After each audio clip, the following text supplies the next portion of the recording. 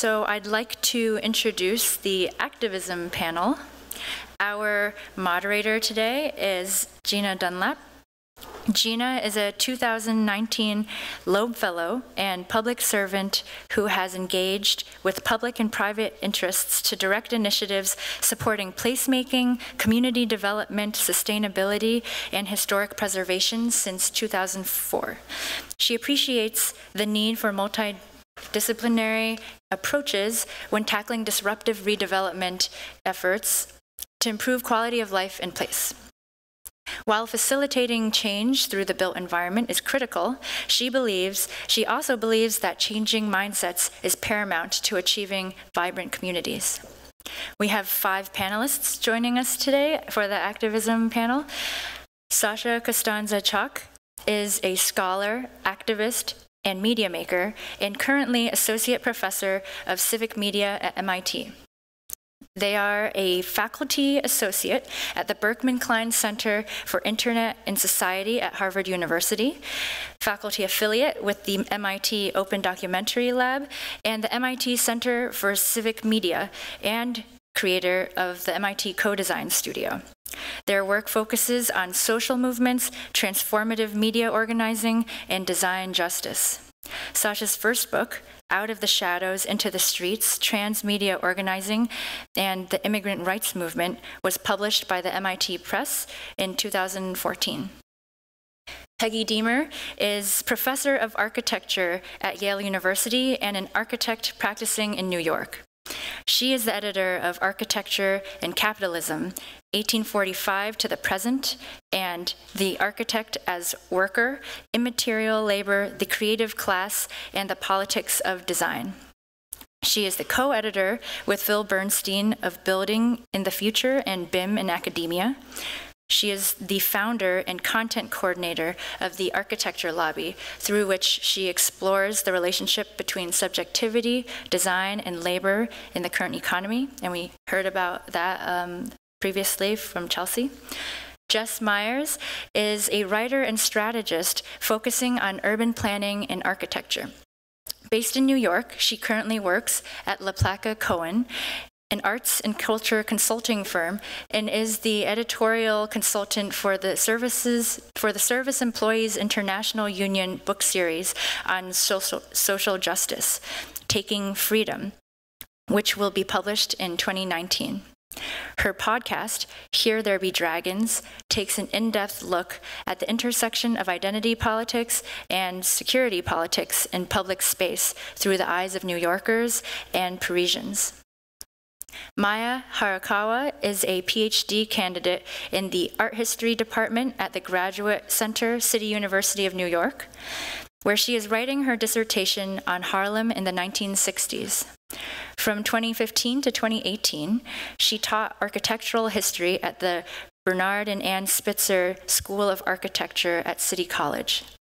She is a member of and elected delegate in the Professional Staff Congress, the union that represents CUNY faculty and staff. And Jen Grosso is a licensed architect at Skidmore, Owings & Merrill with expertise in New York City large-scale mixed-use projects, including 35 Hudson Yards and 11 West 61st Street. She is a founding board member of the gender equity nonprofit Architects X, which also just presented, and serves on the Urban Land Institute's Young Leaders Programming Committee. She holds a BArch from Cornell University. Same as earlier, when we open for questions, we'd like to prioritize questions from women of color first. Take it away, Gina.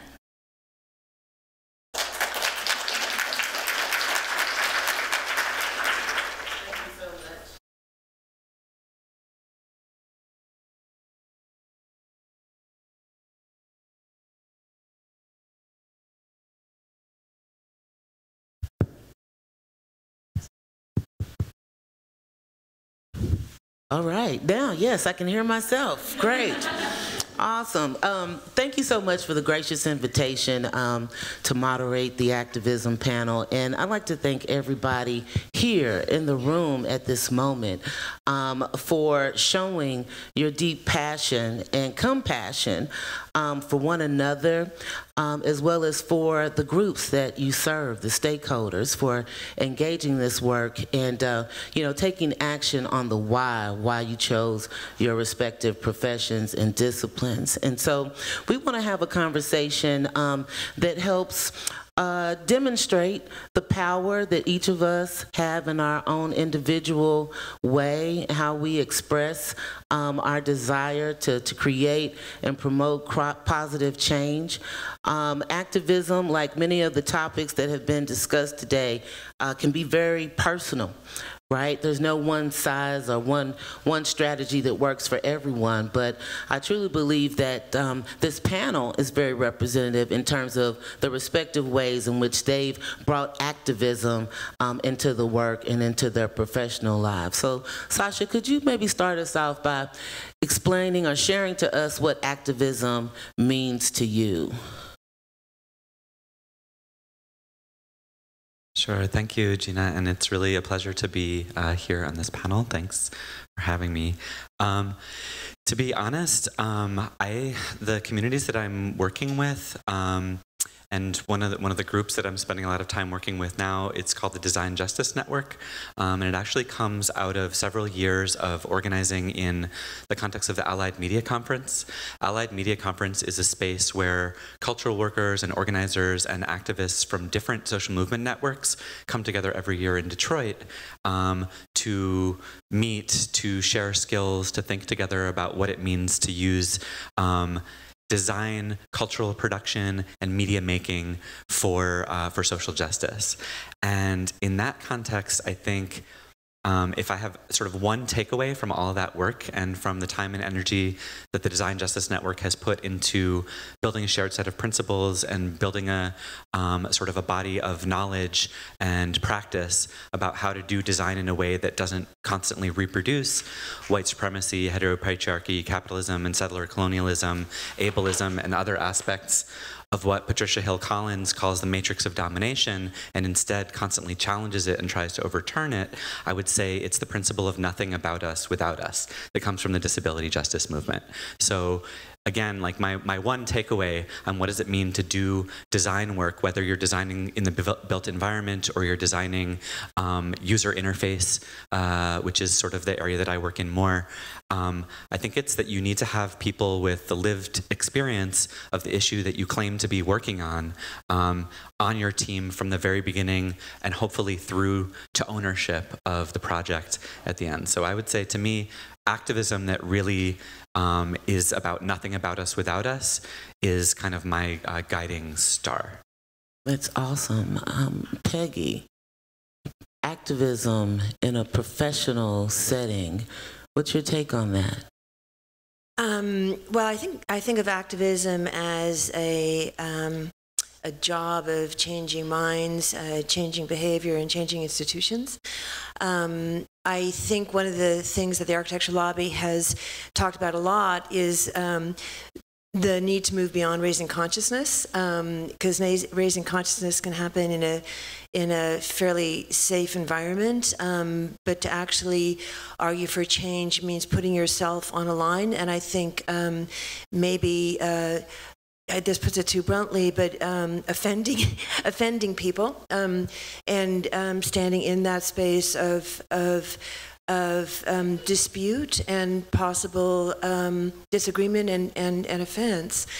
I think we think about the work as an institutional critique, an ideological critique, as well as actions that really change those things. But I mean, just to say, when you ask this question, me personally, I don't think that I felt like an activist until I went out there and protested with the bullhorns. And the very first performance that we made in Venice in 2014, I wasn't there, two others were, and we sent them the bullhorns and, and did all these things, people, but after that, we decided, we can't do this in Venice if we also don't go to the AIA. Those are the two different kinds of architectural audiences that kind of scholarly aesthetic, but then on the professional, we had to do it. And I just remember at the first at that lobby meeting saying, who's going to go to Chicago with me? And no, actually I said, who's going to go to Chicago and do this? And nobody said, and it's like, oh my God, I have to do it myself with somebody else. And so that was the moment when I felt like I got into a really uncomfortable space, but it liberated everything. It's kind of like, well, you can do that. So anyway, it's a performance, but it also is about discomfort and breaking eggs. Yeah, it sounds like you sort of touched on the concept of risk there. And I guess, Jess, we talked a little bit about this, the difference or similarities between activism and advocacy. Can you maybe... Yeah, sure. Yeah, absolutely, Gina. I think that, Peggy, what you just said is really important, that aspect of putting yourself on the line, which is why I think that activism is not a fixed identity. I don't think that you are just de facto an activist. Like, it involves sort of you are shifting in and out of action, and I think that's what defines activism. And also what is really important, I think, to say is your closeness, the stakes of your action. Like, what are you putting on the line in order to do the action that you are doing? Which is why I don't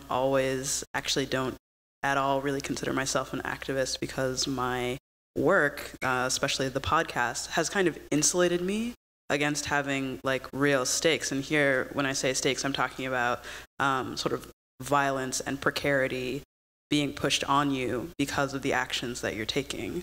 So the work that I've done in terms of, exposing the ways that security politics intersect with identity politics, I'm sort of insulated in a sound booth at MIT, and I'm not really putting myself on the line or like increasing precarity in my own life. And I think that comes from the way that we position understandings of activism around sort of the 1960s understanding of activism as like really putting your body on the line in front of water cannons, in front of attack, in front of dogs, in front of guns, that kind of thing. But what I do hope with the work that I have done is that it supports activism, and I think that's an aspect of advocacy, is that it becomes a tool that makes conversations that activists are pushing easier to have, because it puts this basis, it allows for this basis of literacy for a broader population, so that it's not continuously the same meeting of ignorance over and over again, but there are tools that don't involve directly having to extract labor from an individual over and over again, that can help achieve a higher level of literacy about certain policies, about certain histories, for example. Yes, Maya, what's your take on activism? What does it mean to you? So I think that I was one of the people in our early discussions before the panel suggesting that we start with the discussion of what activism means, because it might mean various things to different people, and we shouldn't assume that there's one definition. But that being said, in preparing myself for discussing that topic, I realized that I actually even wanted to question the privileging of activism as the primary political modality of sort of engaging in political change. And for me, that comes from my own academic work as a historian, but also my personal work and thinking about how I want to enact change in my everyday life. And this really comes from, I think, a deep grounding in feminism and understanding interpersonal relationships as being a ground for political struggle. So even though oftentimes, like I said, activism is sort of privileged as a way of engaging in politics, something that I'm really interested in is organizing and what it means to be an organizer. And to me, that is important because it suggests a deep engagement and a long-term engagement in a specific community, right? So it means also talking to people one-on-one. It means really interrogating and sort of breaking down these micro-political moments. And so an example of maybe how we could think of organizing as being applicable to what this conference is doing here today versus maybe an activist gesture, which I think is something that people are uncomfortable doing for a lot of the reasons that we've already talked about here today. Is in the previous panel, somebody brought up the issue of there only being that the audience here is majority women. And something that I think would have been really interesting as sort of a thought experiment would be to say, what if every person, every woman who was in attendance, or every woman identified person who was in attendance here today, went to a male identified person in their life, whether it's an intimate personal relationship, someone in your studio, a professor, a professional relationship, somebody you have a professional relationship with, and told them that you wanted them to come here with you today. So that's maybe not an activist gesture, but it's certainly a political gesture, right? It's certainly saying, you're saying to that other person, acknowledge the power relationship between the two of us, acknowledge this space that I'm going to, and that's important to me, and then also a space that I want to create, right? A more equitable, if we want to use that term, space.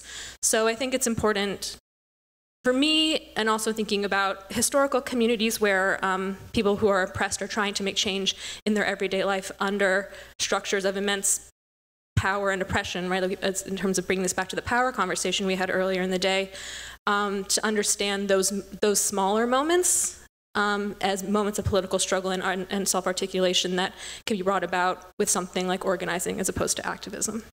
That's a great point. Like you said, the micro moments that you have don't typically fall in line with the sort of micro concept of activism that carries a lot of, perceived or real risk. Jen, what do you think about activism? Yeah, definitely. I mean, Maya, that really resonates with me, because when I think about the practice of architecture, and I think for this panel, like, I am the practitioner. I build stuff that gets built in cities, and for me, I think about it as kind of the ship of Theseus. If anyone doesn't know this myth, it's a ship who leaves the shore, and over the course of its journey, all of the pieces wear out and have to be repaired, and by the time it reaches its destination, it's a completely different material thing.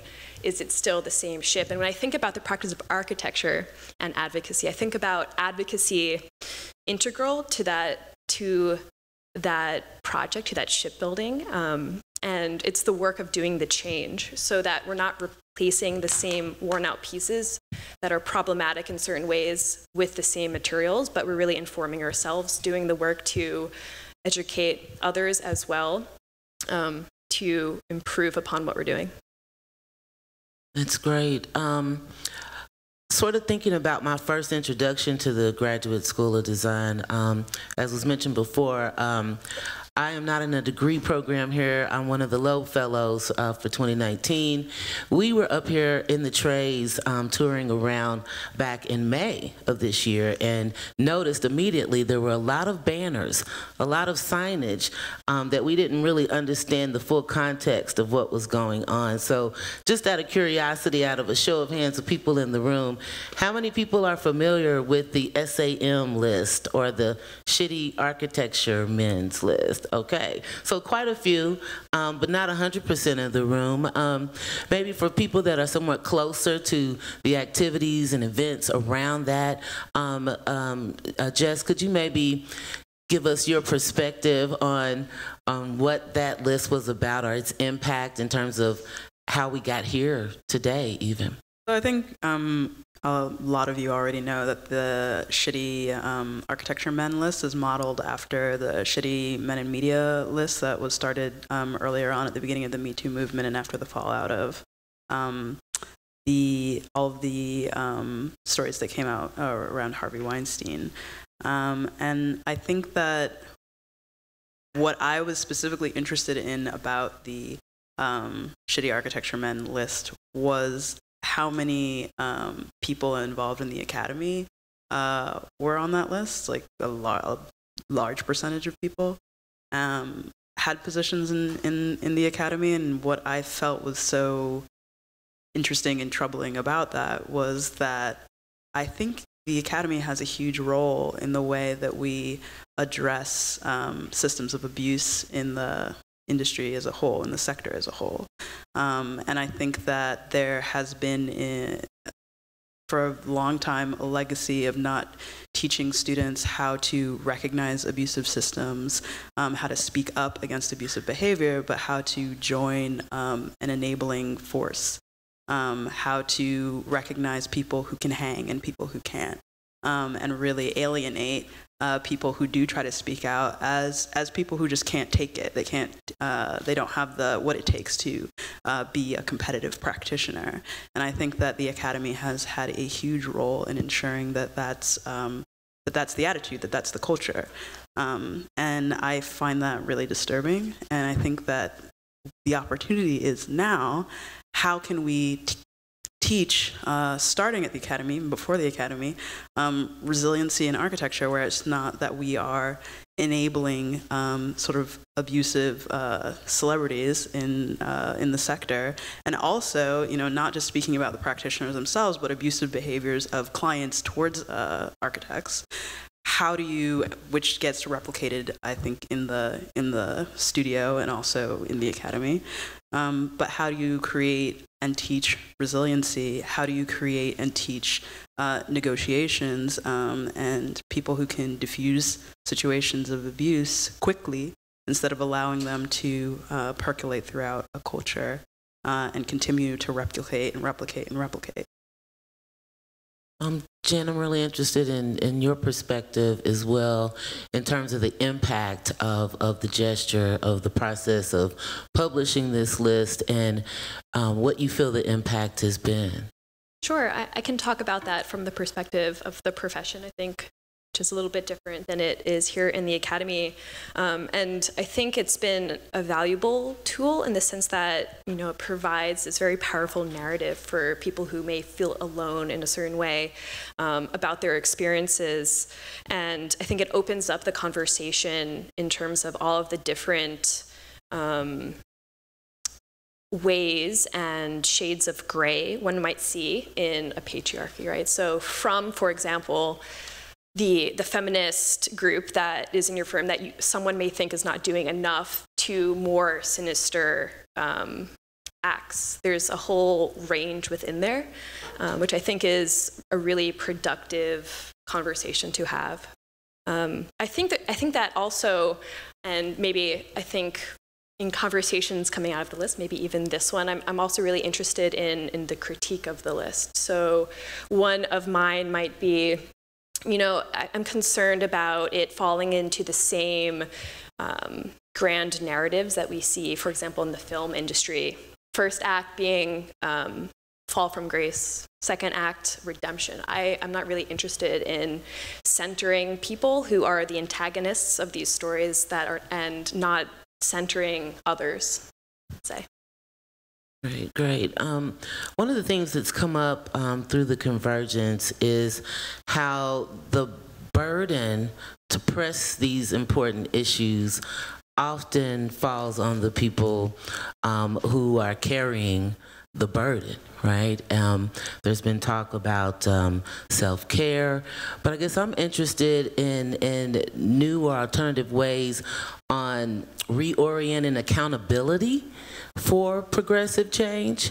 Does anyone have ideas about how to either share the load or transfer the load to the power makers, the decision makers who are actually influencing these environments that we're either studying or working in, so that it all doesn't, fall on certain people like women or people of color for that matter?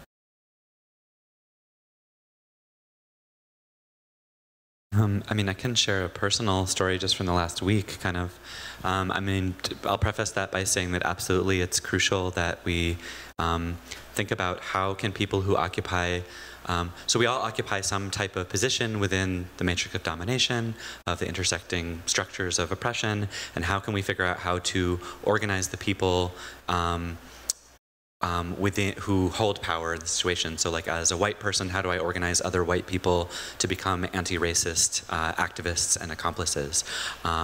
Or how can somebody who's a cisgender person organize all their cis friends to be allies to trans folks, and so on and so forth. And so just in the last week, when the Trump administration, when HHS, Health and Human Services, announced that they were going to eliminate gender identity as a category that was protected for anti-discrimination, followed by the Department of Justice filing an amicus with the Supreme Court case on a funeral home where they also said, we're going to follow the HHS approach. This combined with a bunch of moves the Trump administration has made to attack and denigrate trans and gender nonconforming people, and that combined with the question 3 on the Massachusetts ballot, which, if you're not familiar with it, question 3, basically Massachusetts passed a law a few years ago that protects trans and gender nonconforming people in public accommodations, and the right from around the country has been pouring millions of dollars into a campaign to repeal those protections. So that all has been going on for a while, but then with the HHS leaked memo last week, I immediately wrote a series of letters to a bunch of people inside MIT as an institution, right, saying it's really, really important for the president of the university, for the dean of the school that I'm in, for a number of people in powerful positions to quickly and rapidly issue, public statements about how, regardless of what happens with either the federal law or the state attempt to repeal protections, MIT remains committed to being a trans and gender nonconforming inclusive space. And that took a bunch of mobilizing and basically lobbying people in positions of power to make those type of statements. Ultimately, Joy Ito, the director of the Media Lab, actually very quickly responded, and I was very pleased that sort of within 5 minutes of emailing him, he said, absolutely, we need to do this, CC'd in his communication team, they developed a statement and they issued it quickly. The president of the university a little bit later, a few days later, did something. And I think in that process, I'm bringing this up to answer the question, because in that process, it was very, very important that that cis allies, cisgender people who aren't directly affected by these proposals stepped up in this case to publicly demand continued defense of trans and gender nonconforming people. So what the action that Joy took, other faculty members who I wrote to, and I said, hey, I need you to write a letter to the president that the president needs to make a statement, because it didn't seem like it was not immediately forthcoming. But ultimately they did, and partly because of the pressure of allies who are not going to be directly harmed. So I think we need that across all these different axes of oppression and resistance. So yeah, burden versus leadership opportunities are prompting. Yeah. So actually, I think that's so important. It's not just that allies step up, but also that people who are directly affected feel like they have the authority to demand that labor is really important, because I know that whether you are in the professional world or whether you're in the academy, if you have any kind of like minority identity, there is this kind of look to you or responsibility to you to open doors for people to come behind you, but there isn't the same onus on the institutions that you are in to actively open those doors. Nor has there been this idea that you have the authority within your institution or within your working life, your professional life, to demand that labor from people who are in greater positions of power than you. So I can definitely speak to the fact that I've come into competitive academic situations where people will pull me aside and be like, don't get involved in diversity stuff. You are about to go into a ton of debt just to be here, and then they're going to extract more labor from you that you will not be compensated for to build a pipeline that they should have built in the first place. And that doesn't seem right. That you have to give up time that you've worked really hard to get into this institution to do. And I really admire the idea of being a good ancestor that was brought up earlier. But I'm also interested in this question of, what is the generation that gets to claim the benefits of the sacrifices that have been constantly made and made and made and made in order to get you into the positions that you are? Like, I am acutely aware, as a slave descendant black person, what are the sacrifices in, tools of violence that have put me in a position to be protected, and I get to claim the safety of people who came before me who did not have that safety. But what else are you allowed to claim? Are you allowed to claim a state of being like mildly removed from a fight? Are you allowed to sort of put things down and focus on yourself and focus on your career? And I think that what is not made salient is the amount of guilt that you're made to feel if you are not, you know, doing that work to palpably be a good ancestor. But also, what is the work that you are doing to reap the benefits of the sacrifices that have already been made for you? Peggy.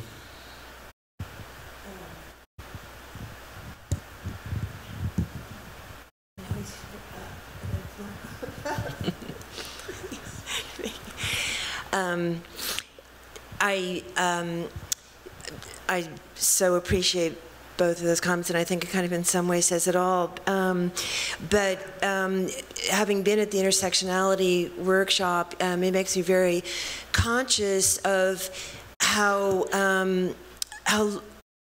long it can take us, or maybe how long it took me, to recognize where I had privileges and where I didn't have privileges, and to recognize that those places where I did have privilege did come with obligations, and the obligations to speak for people who are not in those positions.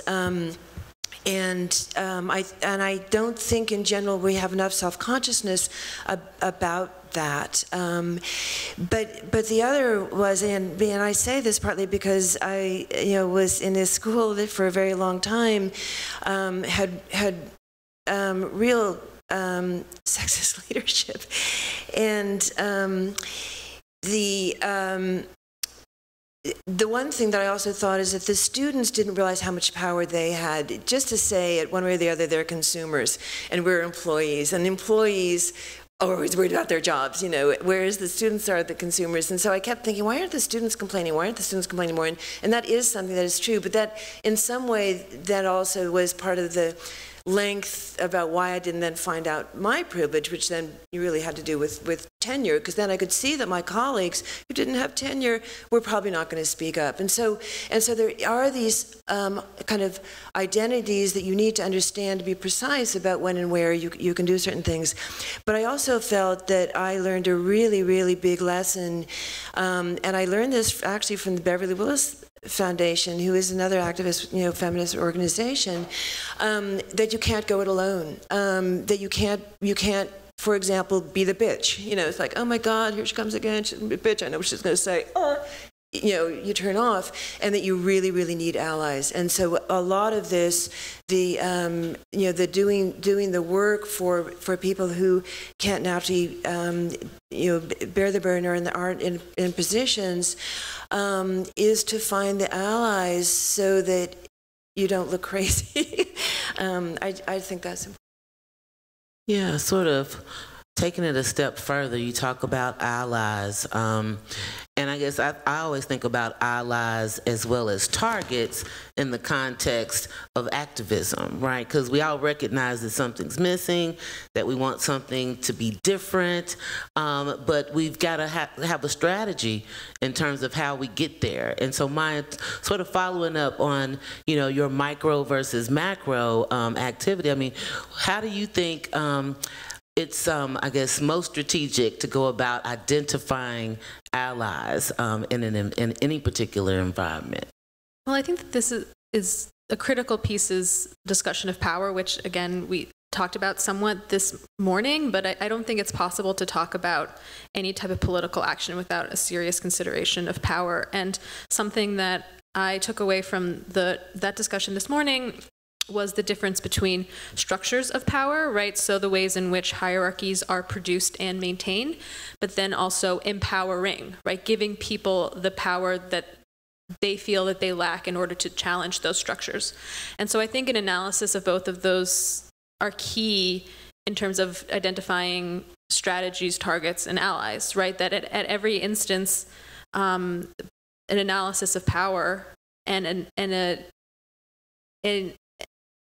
a desire to empower are critical, right? And so that those things need to be constantly reassessed. So I think that any sort of political vision is doomed to failure if the target is not seen as moving, is seen as being static, right? And so I think that it's really, really important to be constantly analyzing and reanalyzing and understanding how power works, and also understanding where you think it's not operative, because it probably is. Yes. Jen, what's your take on allies versus targets and how to effectively leverage those resources? Sure. Well, for allies, yes, allies are important. You need them. I think I'm particularly interested in allies that bring difference, because then, I mean, you're all great. We're all here. I think we have a lot in common. I'm really more interested, and I do want to work with you. I am more interested in working with people who, maybe outside the kind of thinking that I have. I think there is an opportunity to learn from others in that way. I'm really interested in looking outside of architecture for allies. I'm looking at the real estate. I'm looking at the real estate industry. I'm looking at private equity to really collaborate in ways that I think that just within a discipline you can't. And then I also look at ways that architects, we build one thing sometimes and it exists in one place, and there's other industries that have maybe different ways of distributing messages. So the film industry, for example, I think especially with a broader Me Too movement, there's a lot of opportunity for collaboration there. I mean, that's particularly a discipline that understands the power of space in storytelling as well. So did I answer your question? I don't know. Maya, you have something to add? Okay. Yeah, some of the things that you're talking about in terms of looking inside and outside and welcoming difference, I find very compelling. But I think that's something that's very particular and difficult about the architecture and related design professions is the extent to which architecture is reliant on and imbricated in, again, these structures of power. And so I think that it would be total, on the one hand, I understand why looking to things like private equity and real estate would be advantageous for people who want to work within the given system. But I can also understand why people would say that those institutions are too corrupt and imbricated in structures like capitalism, for example, being the number one that comes to mind, where you wouldn't want to work with those or see those people as allies. Mm-hmm. So I think it's important to understand both strategies, right? But also to be aware of the particular difficulties of architecture and, again, related design professions that makes this question of identifying allies so complicated and difficult. And I say this as someone who's not an architect, so if somebody wants to... No, I'm really glad you said that. Could I respond? I think that'd be good, because I think, I think there is a time to stand up and speak out, and I really respect the work that, Peggy, you do, I think particularly in that sense, but I think there is other ways that we can be effective within our given areas, I'd say. And I guess what I'd like to also proffer and ask that we do is we all bring within our own realm, bring what we can to the conversation, an expanded or diversified portfolio of activism, if you will. Please, Sasha. I want to jump in on this too, because I feel like listening to both talk, I'm thinking about, on the one hand, there's how do we transform these institutions that we're inside of. So that's what do we do with the oppressive culture of design education? What do we do with what's happening inside design firms, and so on and so forth? And then there's a question of the things that we're making in our practice, and how do we make sure that that piece of it doesn't reproduce these larger structures of oppression. And to me, I want to go back again to what I started with, which is the sort of principle from design justice and from disability justice, actually, about nothing about us without us. And so I'm thinking about how, if I'm an architect or someone who's working on city planning, and I'm interested in being an accomplice to movements of people who are structurally marginalized through capitalist development of cities, then what I'm going to do is start by looking at who's already organizing around that, who's organizing around renters' rights, who's organizing around the right to the city. And so I'd look to work together with groups like the Right to the City Coalition, find the local node that's connected to that larger network. Here in the Boston area, it's City Life, Vida Urbana is doing incredible work trying to think about what does the future of Boston look like when looking at it through a lens of racial justice, environmental justice, gender justice, and so on and so forth. So how do we rethink the city and building and planning processes, through those lenses and through the lens of labor and what it means for the future of work? How do we work in coalition with groups like in LA, the Stop LAPD Spying Coalition, who are working on ensuring that the deployment of surveillance mechanisms by LAPD, trying to minimize that, trying to research and target the fusion centers where local police are sharing data with DHS and with ICE that feeds the detention deportation machinery. So basically, in a nutshell, it's like what groups are already working on these issues and how, as an architect or a designer, can you work together with them to lift up and build and extend and amplify their work, not like you from the ivory tower can, find the solution that you will then impose upon people. I also say something to the point of allyship. I think that there have been a couple of statements in the room throughout the day that have been sort of focused on yes, well, all these women coming together in a room, but we really need to reach out and outside of this context. And I think there's an aspect of that assumes that just because you have a group of women in the room that they all agree with each other. And I don't think that's true. Just because you're all, a captive audience doesn't mean that you agree with me. And I think that was kind of, this has been really obvious in the Me Too movement, and it's also really obvious in sort of Hillary's run for president, is that, just because, women are involved doesn't mean all women believe the same thing. So, something that I have found really striking about the Me Too movement is how, let's say, different generations of women approach survival tactics in a sexual harassment or abusive situation. Whereas you're going to have some women that are just like, oh, these millennials need to toughen up, or other women who are just like, an older generation has been, completely complicit in these kinds of activities. And I think that what that says is that there needs to be more, conversations between women and between femmes generally to say, okay, what have been the strategies of survival? What is no longer serving anymore? And so you don't have situations where media are seeking out, where's the woman who's going to be the one that we can pluck and put on TV and say, what about the men? What about the men? And I think that when that happens, that's an indication of, there was no allyship around that person to be like, okay, come into this community and let's have a conversation about what have your survival tactics been in these situations. And then another part of that aspect of sort of singing to the choir is that you don't really need to sing to a choir can sing on its own.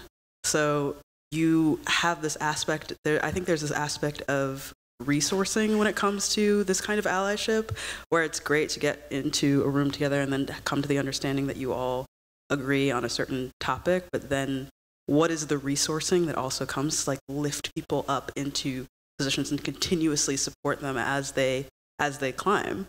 So I think that is where I guess what you would call academically homosocial spaces really are really valuable.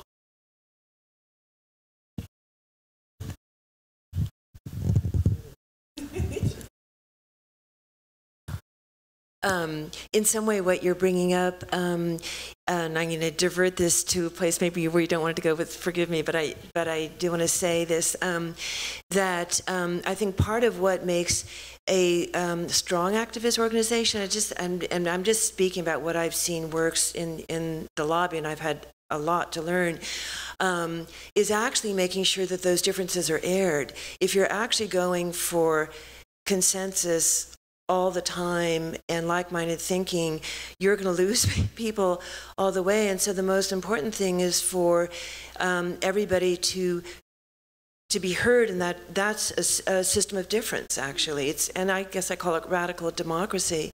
And in some way, it also means that when someone who disagrees with you comes and says, "Oh, but you disagree with so and so, and you say this, and so that must be the collapse of the message." No, it's not the collapse of the message. It's the nuance of the message, and it's the vitality of the message that it keeps being debated and keeps being talked about. So I just think your point is very important, just to the strength of activism.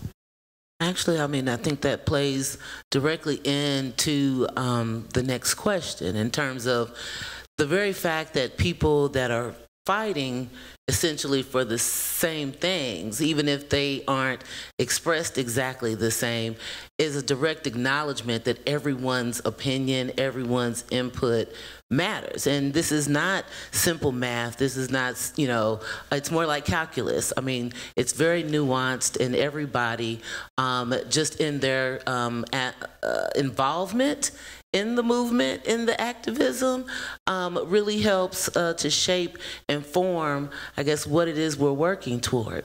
And so a lot of times in activist movements, we spend a lot of time, again, talking about what it is we don't like or what we feel is missing. But I'm really interested in each of you sort of commenting on what you feel like is the impact or the legacy of the activism that you're partaking in right now. I mean, what does the prize really look like at the end of the day? I think it's important to know what that is, because then how do you gauge your progress along that continuum, whether you're getting closer or whether you're moving farther away? So we all are putting a lot of time, effort, and passion into our respective activism. But what is it that we're really, aiming for? Maya? I'm going to speak with the academic hat on, and I think that reflecting on some of the conversations that I've heard today, it seems that there's a tension in terms of thinking about an activist academic practice between content and methodology. And by that I mean, is the role of an activist academic or a feminist academic to insert more of X group into the conversation and sort of in thinking about canonization and canon formation, or is the work of or it doesn't necessarily have to be a binary between you to choose, but I think it's important to make a distinction between the former of content versus methodology versus the way in which you approach your subject, right? So there is a way in which I think that work can be deeply feminist and activist, coming from the academy and still thinking about white men, right? That you could be approaching your subject with methodologies that sort of forefront issues of labor, class, et cetera, that are thinking about the ways in, again, which structures of power and knowledge are produced, right? So I think from my work as an academic, I would say that the quote-unquote activist approach is moving more from the former and more towards the latter. So thinking about more about structures of knowledge and categories and how we challenge those things, as opposed to keeping structures of knowledge and power in place, but just by adding more people of X, Y, or Z identity into the conversation. But while that is important for me, I think I gain more as someone who's creating scholarship, and also from reading the scholarship of people who do the latter. Jen? What do you think the impact or the legacy, the long-lasting effect of activism is on our environment, Sure. our world, our practice? Yeah, I mean, I was thinking about this recently because I was looking at the work of Jennifer Bloomer and Anne Berggren and people who come from kind of different aspects of the discipline, and they went through this exercise of asking themselves, is this even something worth bringing up? Is architecture and the feminine something we should be talking about, and why? And for me, that when they were talking about this, it was this kind of exposed personal conversation that they were having that they published and showed everybody else. And for me, that was incredibly resonant. And I think they pushed the conversation and made it human in a real way. And I think that's something that I would like to continue to see. The question of legacy, I think, is interesting because I asked some people who are also on the board for architects, and everybody seems to think our legacy is different, and it's really like personal to the individual. So some of us think that, you know, we're following the legacy of the Alliance for Women in Architecture, the Guerrilla Girls, I mentioned Mop-Up Work and Jennifer Bloomer. I think the best thing that we can do for activism is just, you know, move forward in your own voice and kind of create your own narrative, and we don't necessarily have to define like one way of being that in the future. Jess? Also to kind of like trouble the idea of legacy also is that I think it's really attractive, and I think that legacy has been a huge part of creating like this aspect of mega superstars in architecture that has been kind of contested throughout the day. What if we weren't thinking about such a long view, and we're instead thinking more immediately and in our own lifetime? Like sort of a quote that I've heard before that I like is that, you know, you need to get out of this life by saving someone, and the person that you can save can be you. And like, how do you find ways to and not to make it too existential or anything, but because time is so long and everything else is going to be swept into the sands of time, and maybe we're not going to be here in 2040. Who knows?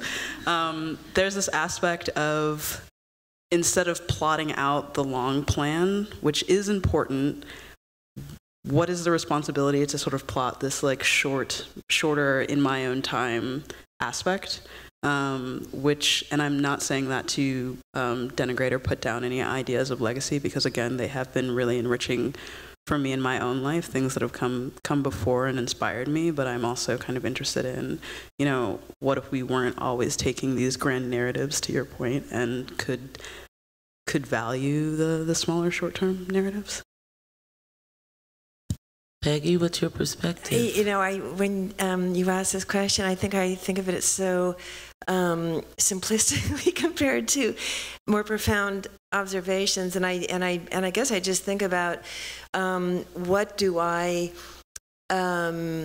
maybe long-term think are the goals of the lobby, and what are the short-term things that make me think that progress is being made. And they're just dumb things like, I mean, I just have to say, every time I hear the word labor within an architectural contest, I think, yes, you know, we can put those two words together. And people will actually think that that is not a way of saying that's the downfall of architecture, you know, that those two terms can be empowering together. That's progress. I have to say, increasing memberships of the architectural lobby, that's progress. I think long term, you know, I think that what success would look like is people coming to the lobby and not to the AIA for help. Just to say it, because I think we actually do care about the real issues and not making it look like it's a fun party and everything's okay when everything's not okay. So those are very specific to the lobby.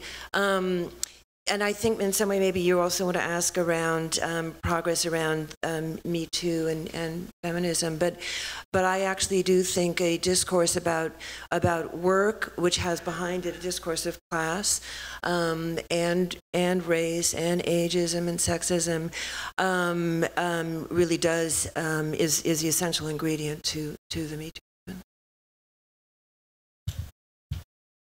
movement.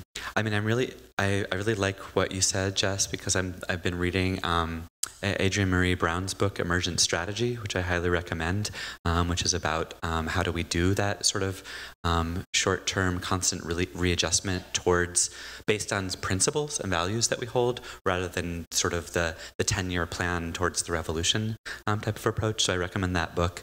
I do think that, again, back to that distinction between what happens inside the institutions and then the products or the objects or services that we're making, that we're providing. So yeah, long-term victory looks like, you know, parity with the general population in all the positions of power inside all of the institutions that are related to architecture. So women and femmes make up 51% of all the powerful positions, and so on down the line in terms of the intersections of race, class, disability, so on and so forth. In terms of the things that we're building, to me, a long-term victory, future, real long-term, well, it means a world where there are no architects that are willing to build prisons anymore, so there's no more prisons, and there's no architects, you know, and every building is fully accessible for a wide range of like physical and neurodiverse, you know, and gender diverse body types and mind types, and nobody's willing to build a wall on the border, and no one's willing to build complicated and sophisticated technical systems to surveil and control and algorithmically sort and reproduce structural inequality in smart cities of the future. Instead, architects have allied themselves deeply with social movements that are intersectional in their analysis and led by the communities most affected. And I think we can get there. Yeah.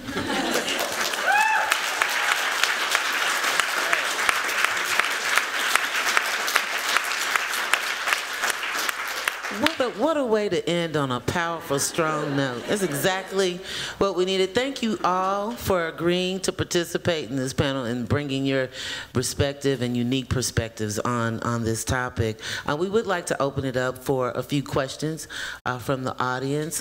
We do remind you that we are live streaming, and that in order for our remote viewers to get the full benefit, we need you to speak directly into the microphone. And while you're doing that, we'd like you to identify yourself before you pose your question. So do we have any questions from the audience? Hi, my name is Camille. I'm a dual graduate student at GSAP, studying urban planning and architecture. Thank you so much to everyone for this wonderful panel. I wanted to ask further about sort of, I guess, orchestrating the different nuances between like having, I guess, the same agenda sometimes, and not losing the core of like what almost like the nuances and what we're actually trying to achieve too, and how do you balance maybe this, you know, you so eloquently just put that together in terms of like what we're trying to like aim for, Sasha, and I'm wondering how do you best navigate that, and how do you organize yourselves through that, or suggestions for perhaps like a school that is trying to really understand like the power that each individual really has, and how to make actual meaningful impact and change in the pedagogy, in the power structures and systemic things that are happening. Thank you. Well, I think that to Peggy's point, like the diversity of opinions and the diversity of ideas of how you approach change is a real strength of progressive movements, because so many voices are able to exist within a progressive movement that that naturally all of those solutions and all of those opinions exist. But I think that where sometimes the things fall apart is by being conflict averse, or by having this idea that any kind of conflict is negative and we need to like stamp it down as soon as possible. I think that's how people feel either completely ignored, or that you are trying to deny like the reality of their existence, and therefore cannot be in allyship or cannot build with you. So I think one thing that it would be really great if it was taught in architecture school is negotiations. I think that would be like super powerful, because not only is that going to help you kind of with client and contract negotiations, but it's also going to help you interpersonally. Whereas, you know, I've seen so many times in architecture firms where it's just like, oh, we're going to try and go for this RFP in China, and then someone wants to talk about like, oh, let's talk about like the politics and economics and history that we can manifest in a project like this, and how interesting it is that, you know, the way that China is positioning itself currently, and that could be like an interesting way that we approach this RFP. And then it's like, we don't have time for that. We only have 3 weeks to like put this together, so we're gonna throw that in the trash. And that's not that, I mean, so much rich architecture would come out of just like letting that conversation happen and letting that wandering happen and letting, you know, those conflicts happen, and instead of being like one we're time strapped into, I just, you know, feel uncomfortable with, you know, disagreements or debate or conflict in general. Yeah. If you're not communicating, you may not even be aware that there's a conflict, a difference of opinion, and understand the source of those differences. So communication is essential. I would agree. One of the things that I try and do to create a space like that is I teach this course, which is called the Community Design Studio, basically, and it's, if you go to codesign.mit.edu, I'm going to be teaching it in the spring, and the main criteria is that the students have to work with a community-based organization to develop a project together, and so in that course it's about learning how to work together on a community-led project. Other questions? No other questions? We've got a hand up here in the front.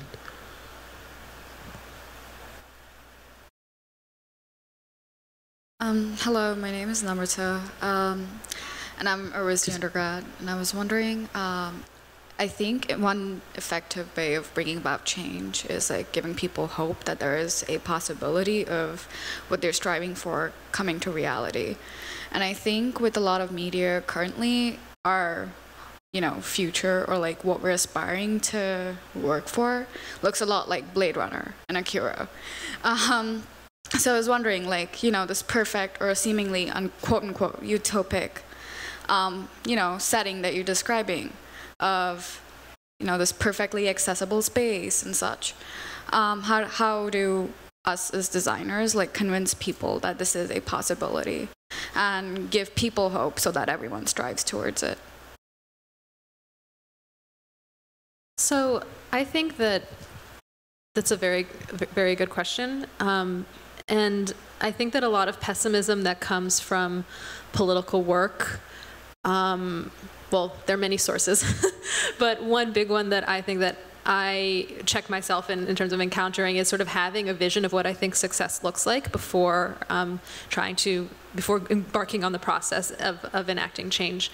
And I've been really inspired, I think, by reading the work of academics who are sort of writing in the Black radical tradition, who are thinking very, very fruitfully, I think, about the conditions of, let's say, like Black people living under slavery. So for a long time, the way that was discussed is normally very top-down, right? That being a slave is just, and not to dispute this at all, but that it's just a horrible existence, that there's no room for sort of self-articulation or sort of like a meaningful life. And there are so many amazing theorists and historians are sort of challenging that, like thinking about everyday sites of struggle where people who, again, live under extreme sites of oppression. We could continue this into the present day, right, from slavery to mass incarceration, pick your poison, are still able to carve out meaningful spaces for themselves, and that means sort of recalibrating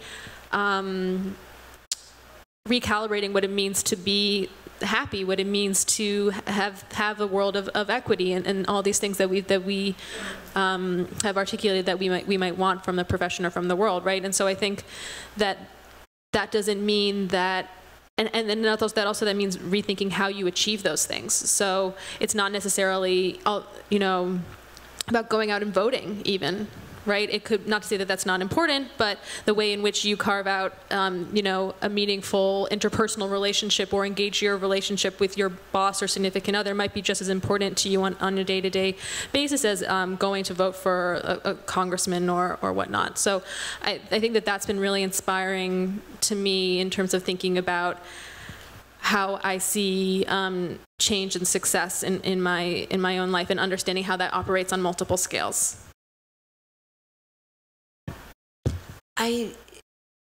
In some way, in the back of that question, and this might be me projecting onto, is this idea of, do you believe in the revolution? And kind of, if you don't believe in it, if you don't believe that the utopian thing can happen, if the revolution can't come, let's give up. And I know you're not implying that, but I really believe strongly, and this is kind of a Deleuzian idea, that it's not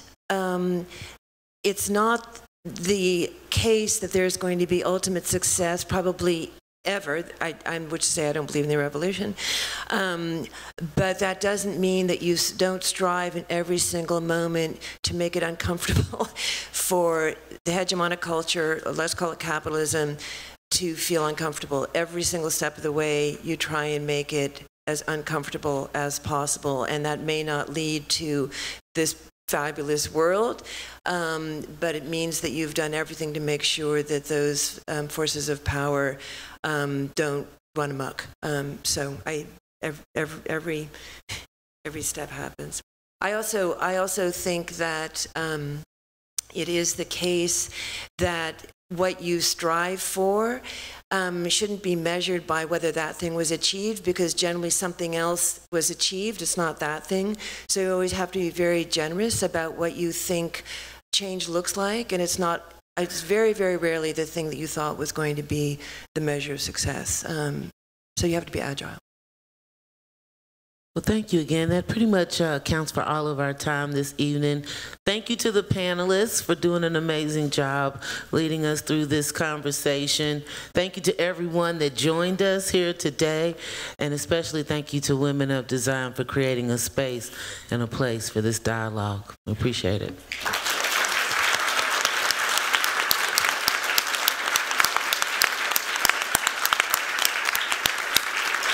Thank you. Thank you so much for that galvanizing and provocative discussion. I think, yeah, the micro to macro forms of activism, no matter how precarious to self, the work of airing and expressing differences and embracing conflict and having the hard conversations, that consensus can't be taken for granted. I think these are things that we should embrace and that Women in Design can bring on, tackle in our group too. So we are now going to take a 15-minute break before coming back in for the final collaborative build. I'd like to ask that people go into the lobby or the library, where there is an exhibition to check out by Kieran.